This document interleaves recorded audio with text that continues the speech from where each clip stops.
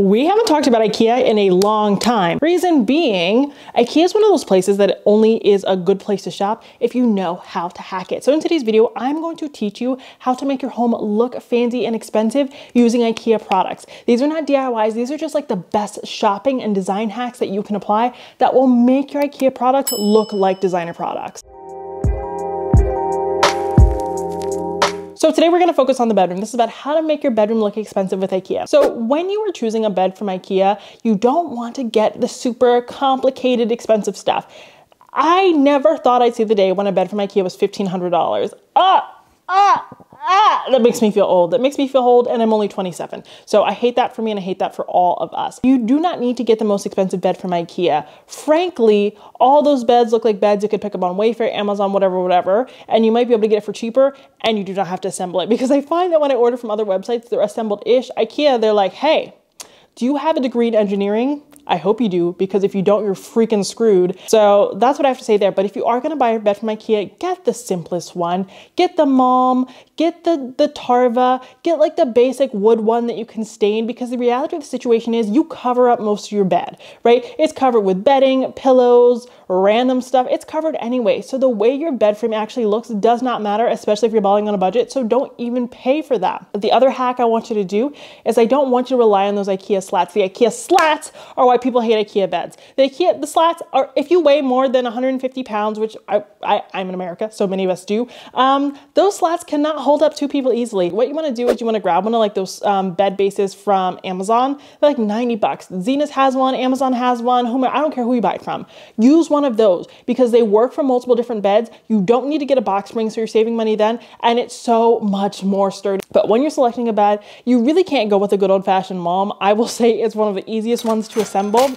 Yes, for sure. You don't need any of that additional storage because we can get storage containers, and it's very sleek, easy to cover up, easy to dress up, so we're good to go. Next, I want you to skip out on the nightstand. So IKEA has nice nightstands, some of them really nice, but they're so expensive and they don't hold much because nightstands are just generally smaller, right? But we're trying to get the best bang for our buck. So instead of looking at those nightstands that don't hold anything, I think you should get one of their dressers. Now, I am a ride or die when it comes to IKEA dressers. I think that they are the best on the market in terms of affordability. You can drill them into the wall for stability, but the prices are phenomenal. For example, the Mom dresser I think is under $200, like the smaller version. The Cope dresser is $129.99 a piece. It is a 3-drawer dresser, and I use it as a nightstand, and it fits everything. You don't need to paint them, you don't need to stain them. They look good as they are, and just go grab some hardware. Now, the one thing I want to say is when it comes to IKEA, you want to measure those holes, because IKEA is always like, hey, everyone is making this 5/8 of an inch. Let's make it 7/8 of an inch. I respect the hustle because they have a monopoly, and I love that for them. Like, I so respect the hustle. So you want to measure before you like replace their items, but I like to find alternatives from IKEA. I think they have really good options. That's what I did in terms of my hardware. But you can also go on Amazon and get something knurled. If you ever want something to look expensive, this is the plug right here.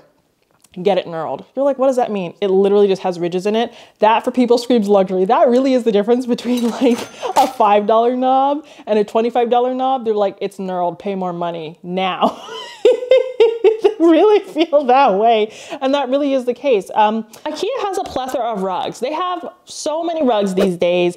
They used to have like 2 rugs. The prices on the rugs fluctuate a lot, and they have some really good options. And a lot of people feel like you don't want to spend a ton of money on a rug for a bedroom because most of it's under your bed anyway, and like, how are you going to dust it? How are you going to clean it? So what I want you to do is use like Sherpa rugs or cowhide rugs or faux cowhide rugs. You can layer them on top of one another under your bed, so you get like the long like statement look of a rug. So you put one on one angle and one on the other, and it creates like this rug effect. I mean, they are rugs, but it creates this big rug effect without you having to buy big rugs. And you really only need one, right? It kind of adds a pop of contrast to your like wood or like vinyl or whatever it is you have on your floor, while not requiring you to have like a full rug down, because full rugs are expensive. So this is a great way to save money. You can even do that with like the faux like sheepskin things. Like, you can layer a few of them and get the look for less. The next tip is not something that I'm going to do in like my little mock-up, so I'm just going to tell you about it. But if you want to get like really big artwork, On the low from IKEA, you want to get the Bjorska's frames. That's not how you say it. I'm so sorry. The big AF periodic table, that, and paint over it, right? You can stretch it and you can put whatever art you want up there, but that's a great way to get very, very large scale art with an affordable frame, because I think like the whole package is 150 bucks. And I don't know about you. I don't know if you have purchased art recently, but getting something that size for under $500 is a miracle. It is a gift. Another way you can jazz up your room really affordably from IKEA, make it look luxe, is to backlight everything. IKEA is chock full of LED lights.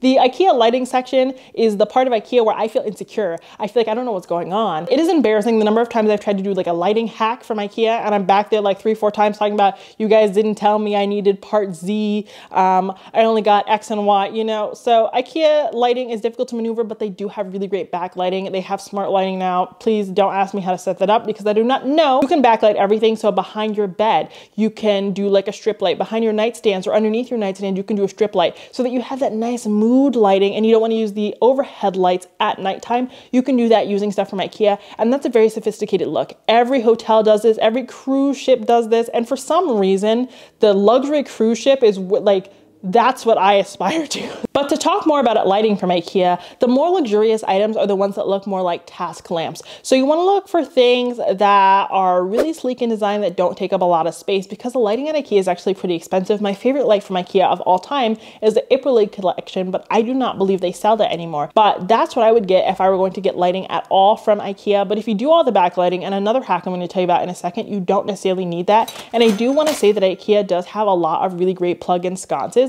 And your sconces don't have to be that sophisticated. And Amazon also has tons of really, really, really affordable plug-in sconces that you might want to pick those up and pair that with like your IKEA bedroom to get the look for less instead of investing in like a table lamp. Next, we want to talk about overhead lighting, because we talked about table lighting and like backlighting. But when it comes to overhead lighting, I want you to pick up those pendants. So IKEA has tons of like really cool pendant shades, and you can hack these. You can get them, you can attach them to the ceiling with like a hook or whatever. You can get some chain from Home Depot, put it on like that lampshade, and you can put puck lights in there. I do this all the time in client spaces, people who like cannot drill into their walls. I screw a hook up there. The landlord cannot see it. The landlord cannot freaking see it. And if they're giving us the landlord paint special, they can deal with this itsy bitsy little hole in the wall. If your landlord wants to fight with you, call me up. I'll come fight the battle for you, because I'm the one who told you to do this. You can really just get like the textured spray paint from like Rust-Oleum. So they have stone spray paint, they have hammered brass or hammered gold spray paint. I think it is so good. It looks so high end when you actually do it. I'm doing it in Photoshop right now, so it doesn't look as good. You can get like a really cool pendant look. And what I like to do is like stagger 3 different pendants at 3 different heights. And you use all puck lights that are like remote operated.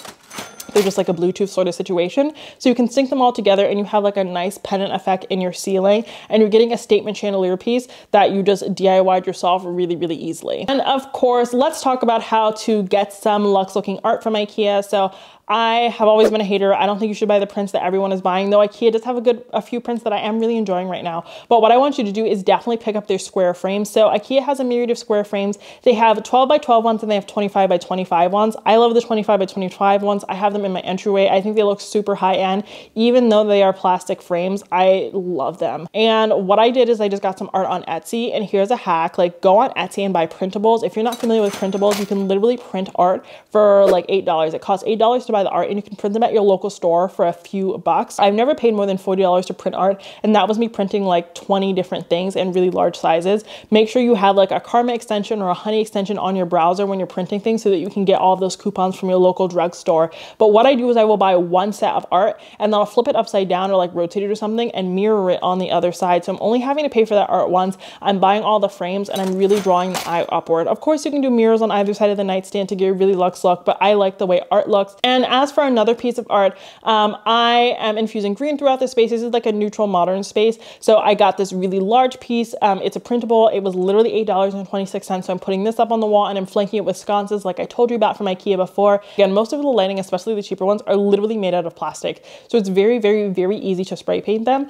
So I would just spray paint these to coordinate with your pendants or something like that to get a sophisticated look. Now, to round out this bedroom, you definitely want to have some type of accent seating. So I believe this chair is around like $100, maybe it's $69, and it comes in many different colors. I wanted to tie in the green. A way you're going to make your IKEA stuff look luxurious also is just by layering different colors and textures. I think something that happens with IKEA all the time is people just will buy a set of something.